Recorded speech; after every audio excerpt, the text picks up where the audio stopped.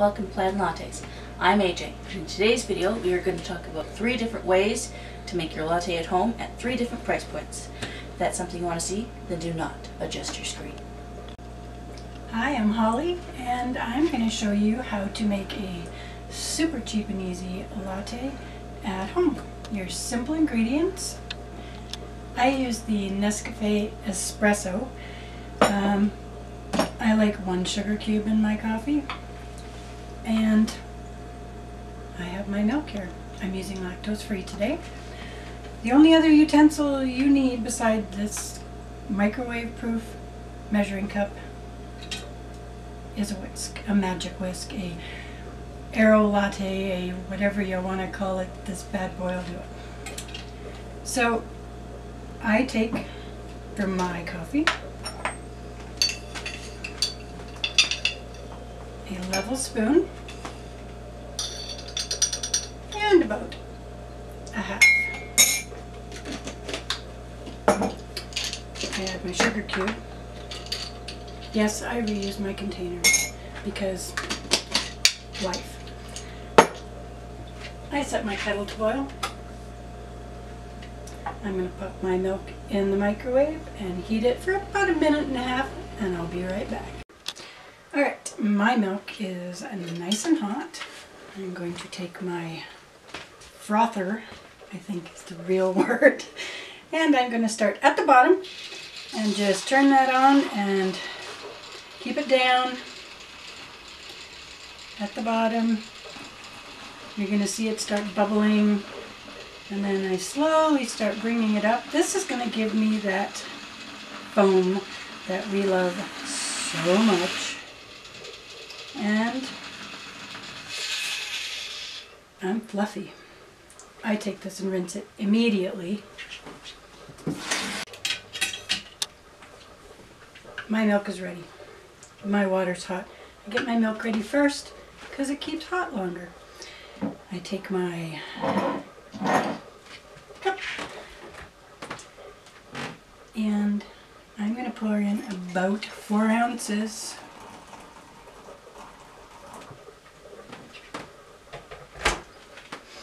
I get that nice crema, just dissolving my sugar cube.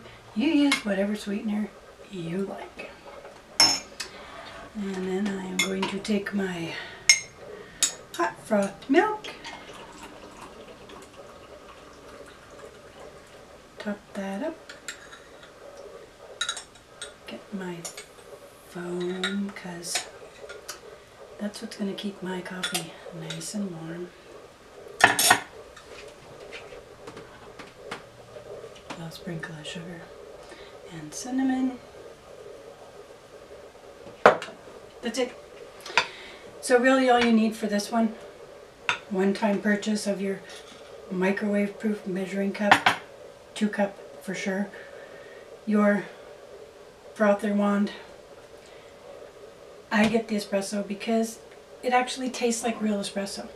It's not bitter, it's not gross, it's frothy, it has crema, tastes amazing. Not sponsored, just what I love. I get it on sale, $4.99. I look around. Measuring cup is approximately 10 to 12 bucks in your local store. Walmart, anything like that. These are Canadian prices. And then your wand is anywhere from 10 to 20. Look around, you can get a coupon for Bed Bath & Beyond, pick one up there, you can get it on Amazon, just about anywhere. And that is how I make a simple, cheap latte. Hi. So our second price point of coffee, you're going to need a percolator, and I'm using a stovetop foamer. Now these can be a little pricey because there only seems to be 1 or 2 brands. So you can use the previous mentioned foaming wand, or you can use any other kind of foamer that you can find. There are electric ones, there are glass ones where you heat your milk up, and they just have the double frother. This is a stovetop made one, so you're going to put your milk, which I've already measured out, on the stove. I heat them up separately so that way I don't end up burning anything. Easy peasy. So we will be right back once the milk is heated up. Okay, so while our milk is finishing heating, the percolator, now you can get these about 20 bucks for this size, which is a 3 to 6 cup, and then 15 for the 1 to 2 cups.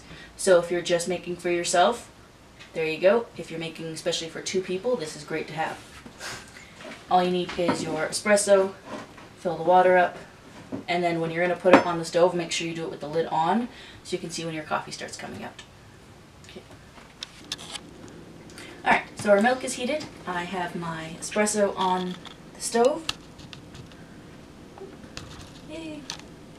So, it's a very complex thing. You're going to put it in and you're going to pump, which, let's face it, looks a little wrong, but you get the really good foam.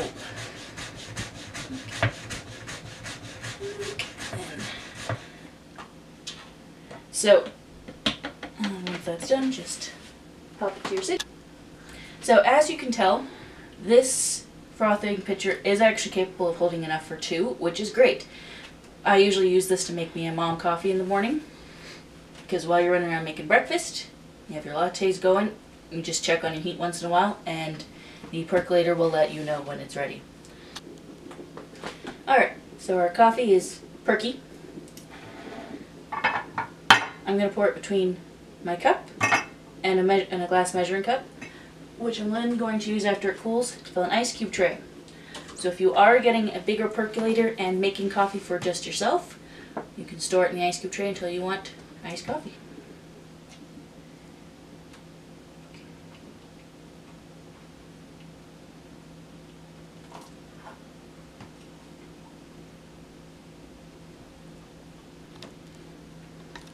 We have an audience behind me, little stalker cat.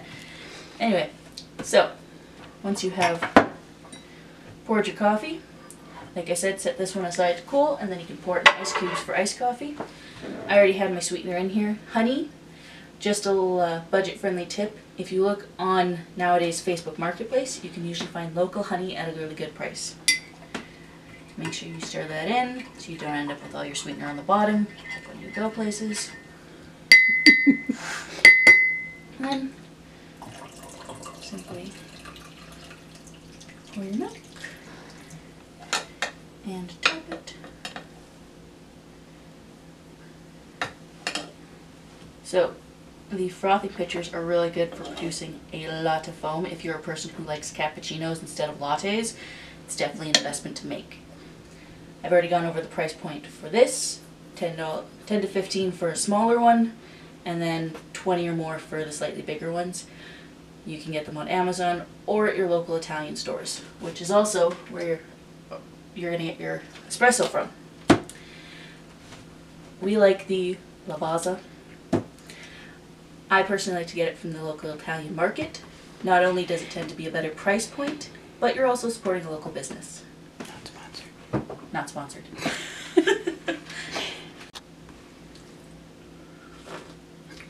Foaming. So our next price point is, of course, the espresso machine. So you can get them for about $150 to $200. Understand though, you're getting what you pay for. Plain and simple. The $200 one will last you maybe 2 years. If you use the first 2 methods of making lattes, or even the smaller one, to save up, invest in, this one was about $700 20 years ago, and it still works. If you put the money out into a really good espresso machine, it will last you. Sorry, my cat's being a cat. So that is the biggest price point for making at home, but it will last you the longest. So there you have it. 3 different price points and 3 different ways to make lattes at home, with a couple extra budget-friendly tips thrown in there. Till next time, have a great day.